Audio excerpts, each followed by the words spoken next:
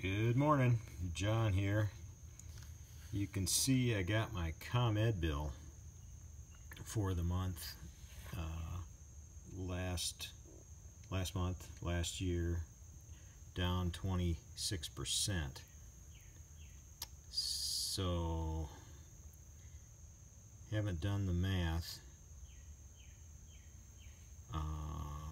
but I'm thinking maybe $250 a year I'm saving, maybe.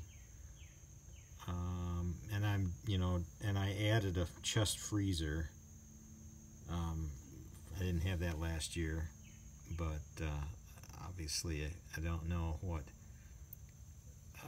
the winter months are going to bring. But anyhow, these are the numbers so far for my setup and how I'm using it.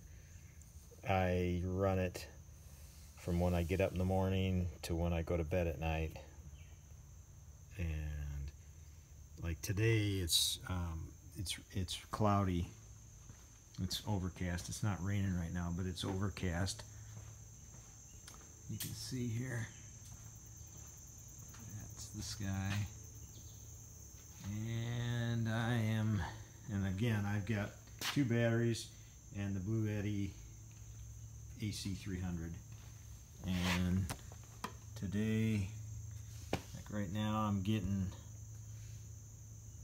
780, 800.